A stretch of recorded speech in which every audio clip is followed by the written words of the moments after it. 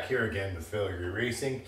This week we got our strut tower bar back from Tag Coatings up in Idaho Falls, so we're going to be installing that, and then we're going to be throwing on a new CorkSport air filter, and then we went ahead and we picked up a Filterwares filter wrap specifically designed for these. So we're going to try one of those out, see if it helps keep a little bit of the water off of the filter. But that should be it for this week, not too in depth, so let's go ahead and get to it.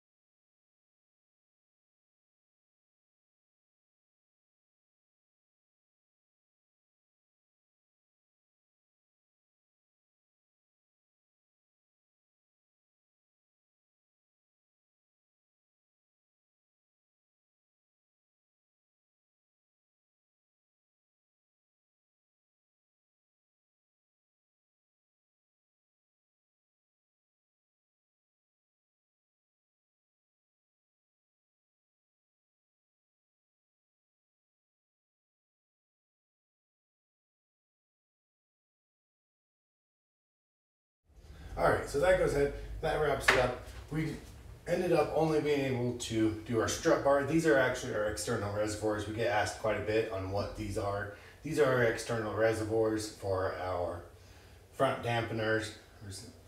But that kind of created a convenient place to be able to put them. I mean, it draws attention as well, which is kind of convenient. But that goes ahead, that gets them mounted. You'll notice I only have one on. I actually have completely separate clamps from Mishimoto that I need to go through and I need to blacken. I was also going to go through and color change the bodies of them, but we'll save that for another day. I just don't have time this weekend to be able to do it. And then as far as our filter, I went ahead, took it off. Come to find out, I ordered the wrong filter. So I need to order the correct filter. So I was not able to swap that out. I can still put on the Filterwares, it still fits, everything like that. I'm just not going to, just because this particular one needs to be cleaned. I don't really feel like putting that on is going to be beneficial when I have that needs to be cleaned. So that goes ahead, that wraps up this week. Again, we didn't have a whole lot. We were hoping to have our steering wheel in. Due to the epidemic in the world right now, we were not able to get that in time. Hopefully we'll be able to this next week, but this week we just kind of focused on maintenance. Now we did do an oil change. That's actually in another video on how to do that, along with how to do a transmission fluid change. So that goes ahead, that sums up this week. Hope to see you again next week.